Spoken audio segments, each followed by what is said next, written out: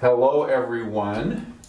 It's just awesome to be here on the planet. Awesome to be here in what used to be the Wellness Within classroom. Now it's like a movie studio. So I'm really happy to be here and also happy to be able to share some Qigong with you today. If you don't know me, I'm John Brewer and I've been teaching here at Wellness Within for almost 4 years. It's an honor and a pleasure to do so.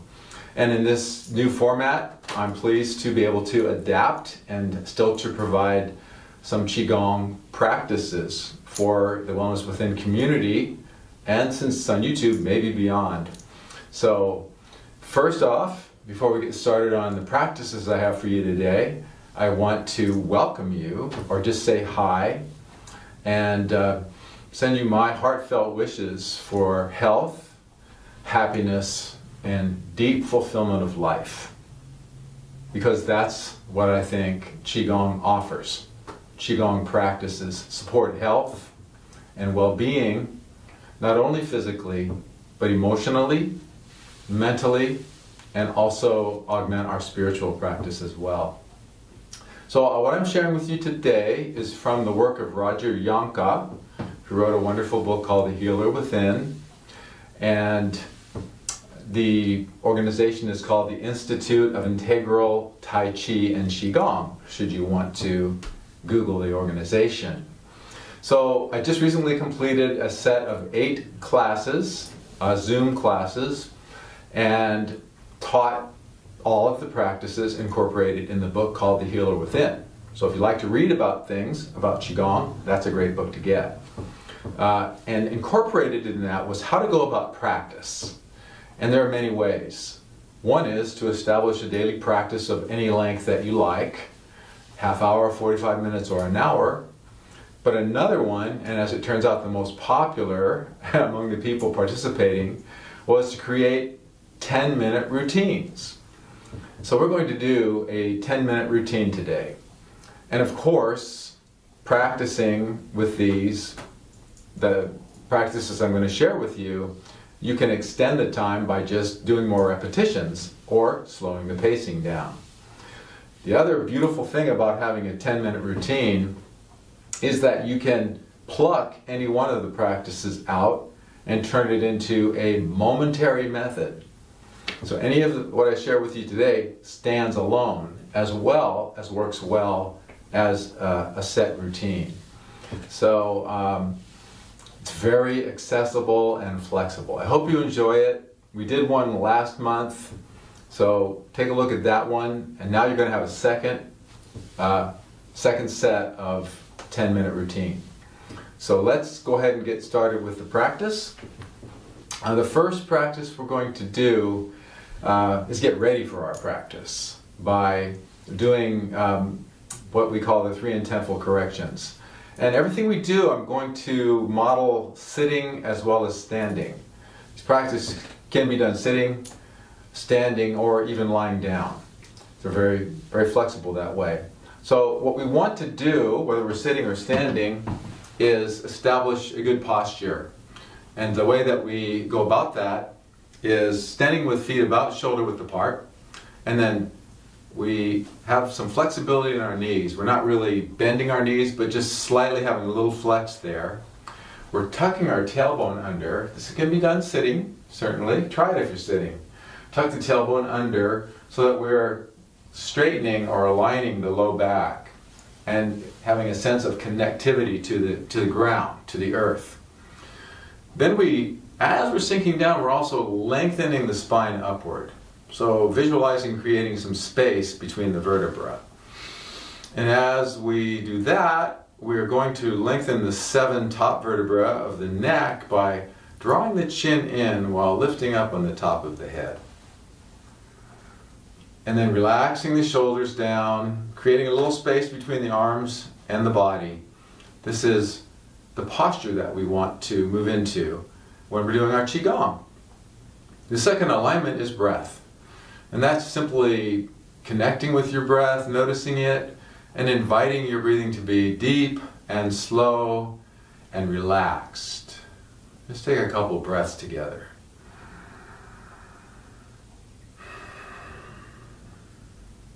Notice any tension in your body and release what tension you can release while holding this posture. The third alignment is the focus of the mind. So Qigong is a form of moving meditation. We're going to be doing movement, we're going to be doing some breathing, we're going to be doing some self-massage and meditation. So the mind's focus, all that means is we're doing a mind-body practice, and we're committing to keeping our attention on the practice as much as we can, and when the mind does what the mind does and wanders, just coming on back home. All right, so those are the intentful corrections. We're going to start with a beautiful Qigong warm-up called ringing the temple bell. And this is going to feature, so if you're seated or standing, just turn your body to either side and notice your spine twisting. Just turn as far as is comfortable. Notice the spine twisting, similar to wringing out a towel. Now the other side. So concentrate on the hips turning, the knees and legs staying stationary for now. I just had a little pop in my spine. It's just this much is really good. And if you're seated, this is going to work well. Now we're going to have the hips turn side to side. There's a little weight shift here if you're standing. So do your best if you're sitting, just turning the hips side to side, even if it's just a little. So the hips turn, the weight shifts, the hips turn, the weight shifts. If it's possible, go ahead and increase the momentum, and then you'll notice that without really utilizing your arm musculature, your arms are going to start making contact with your body. If you're sitting and it's not possible to get enough momentum to have your arms just naturally touch your body, it's an option is to just go ahead and allow your hands to touch your body. So we're incorporating self-massage, right? So as we're drawing energy from below the earth and above the sky and from the biosphere all around, we're actually drawing energy into ourselves. It's like we're a beautiful pump, like a chi pump, like a water pump, drawing energy from above, below, and all around. And then transmitting that energy through the palms of the hands, in my case right now, left hand liver, right hand stomach, pancreas. Meanwhile, the spine is getting this beautiful spinal twist. And then with a little more momentum, or you can just choose to bring attention through the palms of your hands to your heart, thymus gland, chest, lungs, even thyroid gland. And just have this sense of sending pulses of healing energy into your organ system. So we're incorporating movement and self-massage. Just relax and enjoy. Modify if you're seated. Now bring your attention to your breath. See if you can deepen your breath as we continue moving. And it's a-okay to make sound. Here we are more or less in a private setting, right? So oftentimes in a group setting, making sound is a little hard to pull off, but it's so good for us. The sound could be a sound of just like relief or even enjoyment. Or it could be a groan or just letting off some steam, like a sigh of relief. By the way, the heart, the circulatory system, loves the sound although you can make any sound that you would like. The sound healing is a feature of Qigong, along with movement, breath, self-massage, and meditation. And even though we're moving and making sounds and tapping our body, As long as our mind is focused on what we're doing, we can go ahead and relate to it as meditation. So let's do this about 15 seconds longer without me talking.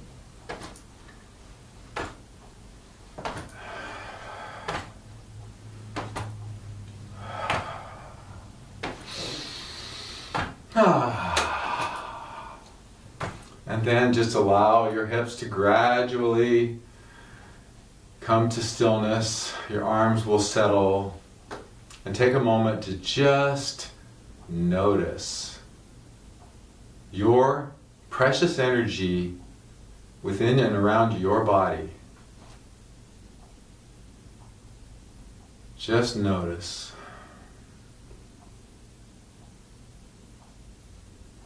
So just a few minutes, maybe a few seconds of standing meditation, or as long as it feels right for you in between practices. Oh, I hope you enjoyed that. I did. I had a good time. So I want to move on to the next practice in our 10-minute routine. And that's going to be a breath practice called Shi Shi Hu, which translates as breathe in twice, breathe out once. So as we do this, we're going to, really it's one breath in but in two phases. The first phase, we're taking the breath in deep into the diaphragm, so our bellies might protrude a little bit. The second phase of that same breath is drawing it up into the very topmost arena or area of the chest. So it'll be something like this, and we can use our hands to kind of support our pacing. So breathe in twice, and then out, long, slow, easy, full release. And then it can be in and out the nose. Breathe in twice, and breathe out once. Okay, let's relax for a moment. So if we do this practice slowly, it's considered to be restorative or calming. We'll try speeding it up as well in a little bit, and that's seen as a way to dispel stagnant qi or unused qi or anything obstructing or keeping our energies flowing freely.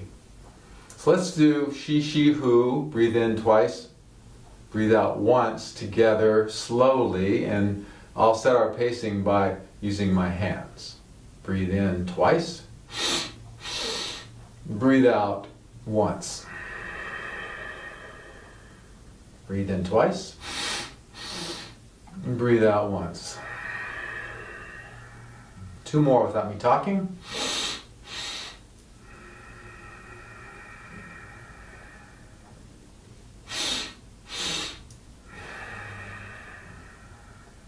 And relax for a moment. And just notice, even with these few breaths, you may notice some shifting of your energy. You might even be noticing a little dizziness.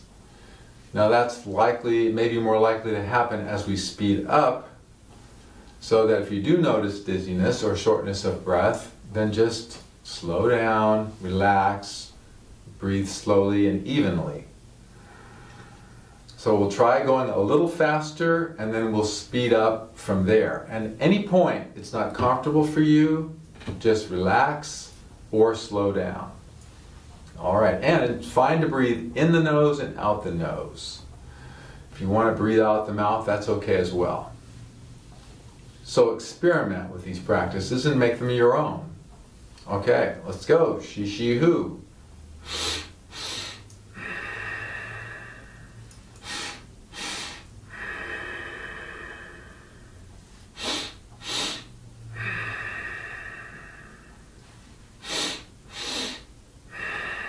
Let's speed up a little.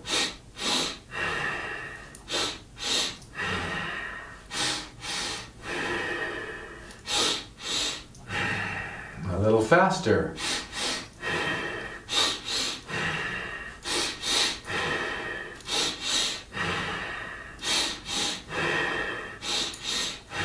And we'll conclude slowing back down.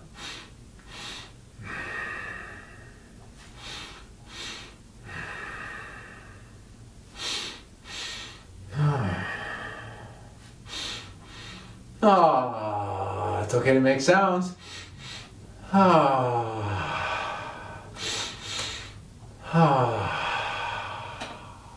And then relax and notice. Just take some time to notice. For some reason it brought something like happiness up for me. It's just a natural smile coming.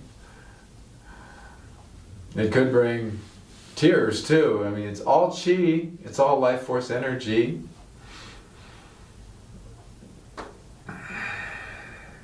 So I'm getting to enjoy a smile right now. But whatever surfaces is really perfect. Just to hold space and to practice in order to release what's not serving and invite in something healing or rejuvenating.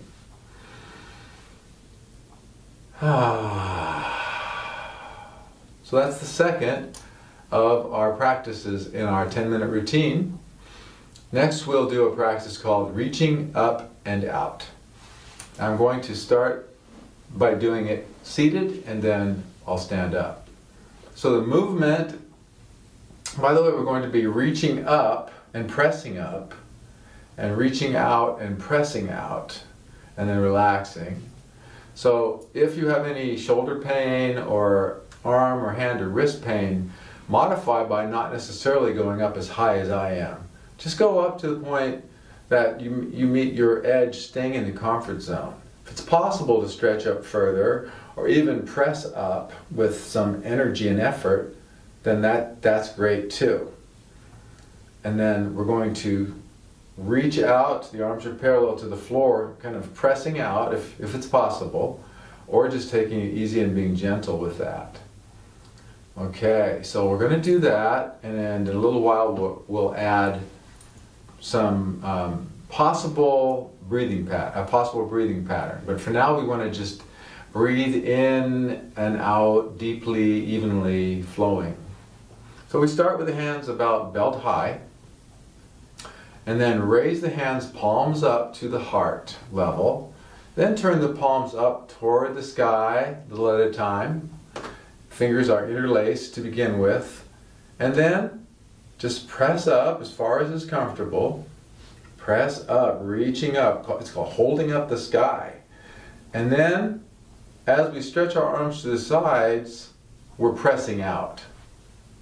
And then we're releasing. So once we get to the heart, we are efforting. We're putting effort into it. Pressing up and pressing out.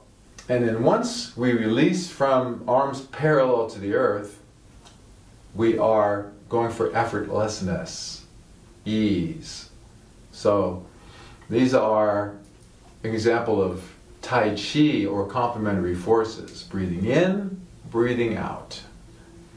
Effort, effortlessness are examples. All right, let's try that standing if you want, or continue doing it while seated. The feet are shoulder width apart, hands palms up at belt level. Sink down, and then slowly rise up as the hands come up, palms up, fingers interweave, palms now facing up and pressing up.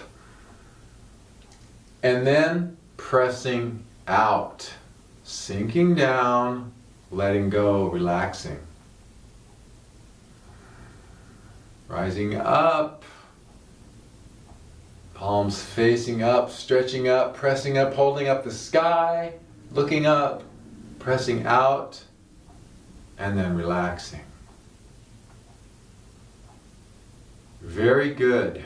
Now, we're going to add some breathing, coordinate some breathing, and you may need to, or you may choose to do the practice a few times just to get the movements so that they're easy to remember, and then try adding the breathing. So basically though, with the breathing, what we're going to do is draw an in-breath as the hands are coming up. Then at heart level, as we are extending the arms up, we start a slow, regulated out-breath. So breathing out and continuing to breathe out until we get here, and then relax and breathe in. Keep breathing in, and here we breathe out. Let's do this a couple times without me talking, and if the coordinating the breath is difficult, just breathe normally.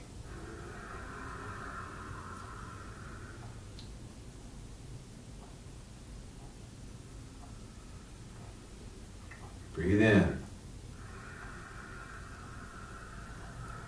Breathe out. Continue breathing out, regulating the breath.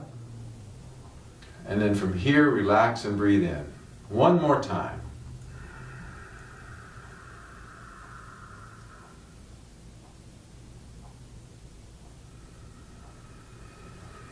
And relax. And notice. Just take a moment for some meditation.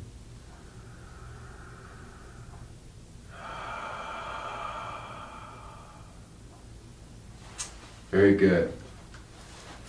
And by the way, I'm going to supply a set of video links that I hope it's possible, I think it's possible, to include in the YouTube channel, so that everything I'm doing for you today, there'll be a video link that incorporates, or that involves my teacher, Roger Yonka.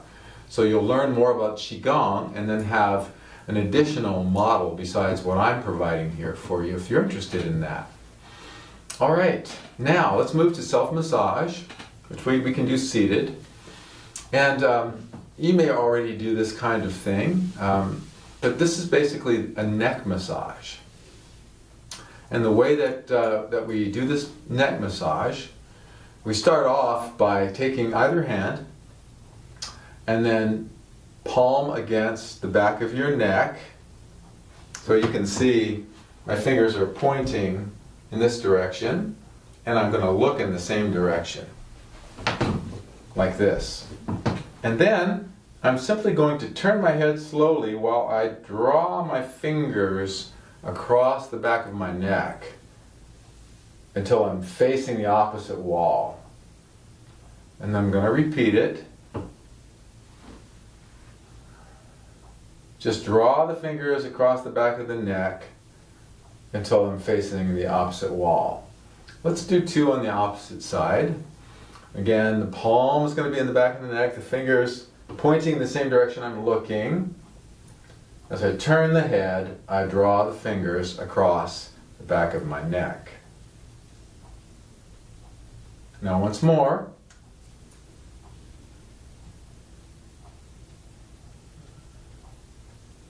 Okay, so what makes this Qigong is the mind's focus, the fact that we are having a good, strong, aligned spine, whether we're sitting, standing, or lying down, and that our breathing is, we're doing some relaxed, even, deep breathing. We're trying, all the time we're doing Qigong, we are initiating the relaxation response, and that's going to help at a minimum release stress, and also create more resiliency in ourselves, physically and emotionally.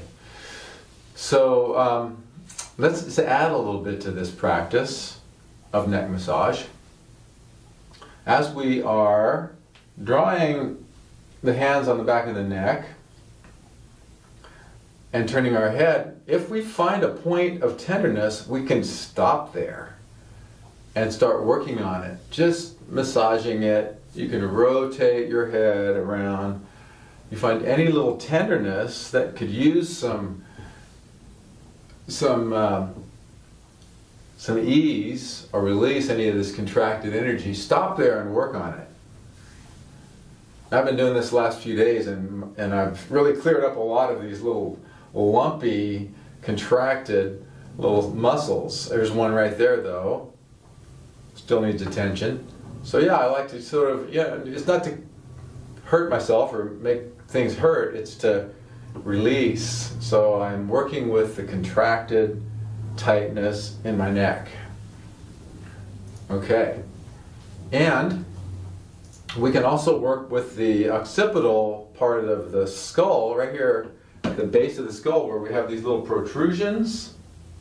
That's a great place to do some, put some gentle pressure there, especially if you're noticing a little snap, crackle, pop. You know, be gentle though, you know, nice and easy. If you notice any tenderness, just give it some love through self-massage while you're breathing deeply. Oh yeah, I still get some snap, crackle, and pop, even though I've been doing this for a few days in a row now. It feels good. There's not much more to it than that. The video that video link I'm sharing of my teacher Roger goes into a little more detail, and I encourage you to take a look at that. It's just a few minutes long. We're going to go on to our final practice for this session. It's called Standing Like a Tree. It's basically standing meditation, which can be done seated. So what's kind of fun about this one is that we're putting ourselves in the energy field of a tree. And so if it's possible to go out on a porch or in your yard or somewhere where there's a tree, practicing alongside a tree can be really helpful. And so what we're really doing is, you know, drawing upon an exemplar who really knows how to connect with the earth, right, with the root structure. So we can visualize having a root structure. We're really purposefully intentionally drawing energy from the earth, the yin life force energy. And just like a tree whose canopy is high into the sky, you know, just embracing the sky and being embraced by the sky and receiving, you know, the energy of the sun. Every photon is almost like it's kissing the leaves, and the leaves are turning sunlight into nourishment. So the energies of the above and the below mix and merge within the human, creating the alchemical, treating our body as an alchemical vessel, supporting, you know, health and healing within our physical, mental, emotional, and even our spiritual beings. So that's sort of the imagery that goes along with this. And the way we'll do it, I'll stand for this part. The feet are shoulder width apart. We're going to sink down just slightly, and we're going to tuck the tailbone under, but also have a sense of sitting down just slightly, as if we're sitting on a ball of light or a beach ball. So something round.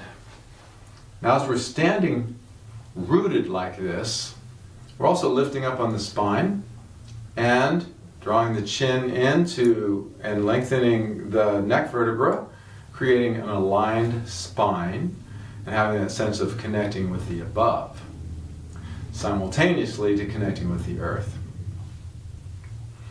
So that's the posture we're looking for. Maybe you want to adjust your arms a little so you have a little space between your arms and your body.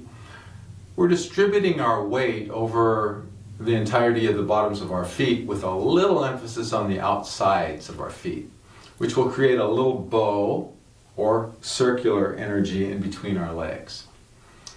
It's a very modified form of what is called the horse stance. So that's our posture. And then we're going to begin with our hands on our navel. And then just establish a long, deep, flowing breath in and out. Notice where you're carrying any tension and let it go as much as possible. Relax the arms to your sides. And this is the first posture for standing like a tree. Arms at your sides.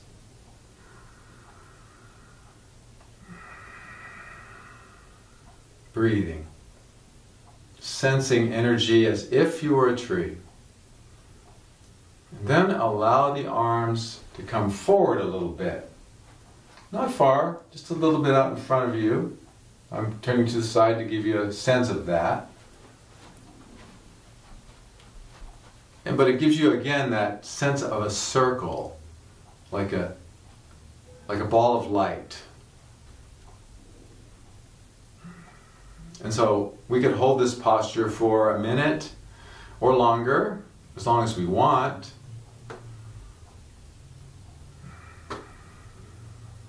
Breathing and dropping into the present moment. And if thoughts come, it's fine. We just don't attach to the thoughts. Just like a tree, the white clouds passing in the blue sky. Just let the thoughts pass like white clouds in a blue sky. Eyes can be open or closed.